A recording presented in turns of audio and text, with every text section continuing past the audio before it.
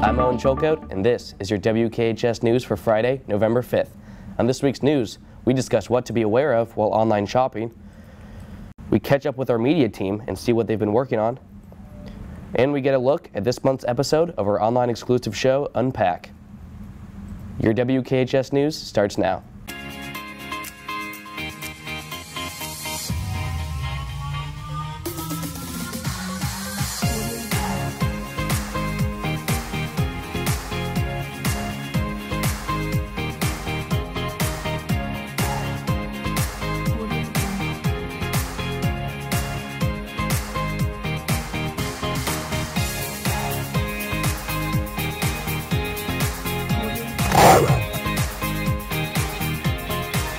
Good morning, Kilbourne. I'm Amber Ginheimer. And I'm Karina Ramirez. Hey Amber, I meant to tell you this, but I ordered my homecoming dress this year online and it just never came. That's actually been happening to a lot of people I know. Michaela and Claire give us some tips about ordering online.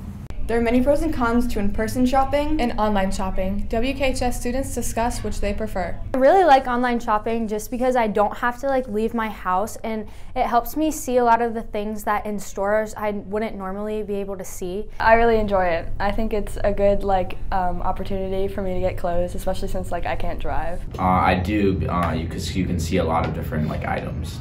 In person, you don't have that many things. Yeah, I really like online shopping. It makes it a lot easier to buy clothes and different things that I can do it at home. Would you rather shop online or in person?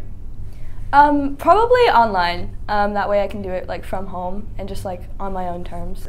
I'd rather shop online because it gives me a lot more chances to look at everything and all my options, and it comes in the mail so I don't have to actually go and get it myself. I would rather shop in person because you get the real experiences and you can touch the objects so that way you know what they feel like. Probably in person because you can actually see the items and see the quality of them.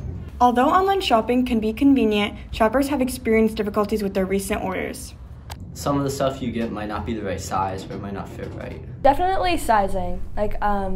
A lot of stores have different systems for their sizing, and so it's hard to find your consistent size and clothes. One of the downfalls just is that you don't exactly know what you're getting like you do when you're shopping in person. You see the product and you decide to buy it. But when you're shopping online, you see a picture and you just kind of get what you get. Time when I was in elementary school and I bought a baby doll off of eBay and it came with no head. Yes, I have bought lots of fake products off of there who claim they were authentic, but they were not. Next time you're online shopping, keep this in mind. This has been Michaela Bevelander and Claire Schiffer with your WKHS News. And the newest edition of our Ravine is out. They talk to restaurants about how they're struggling to find employees and the differences between the polio vaccine and the COVID vaccine rollout. On our website, we discuss a ton of different stories. This week, we cover the rise of crumble cookies. We also talk to teachers about quarter 2 will look without exams this year. You can find this all on our website at WKHSmedia.com or follow us on Twitter and Instagram at WKHSmedia. The newest episode of unPACK is out. Owen, Tess, and Graham give us a sneak peek of how this episode will look.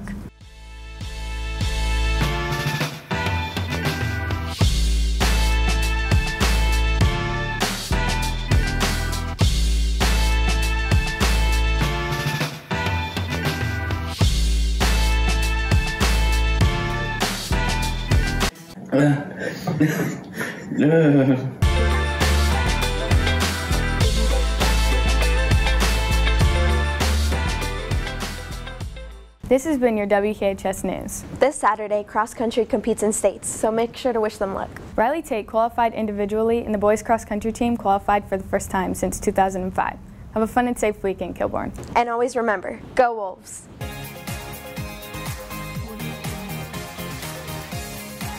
WKHS News. You. There are many pros and cons. Sorry. Restaurants about different stories.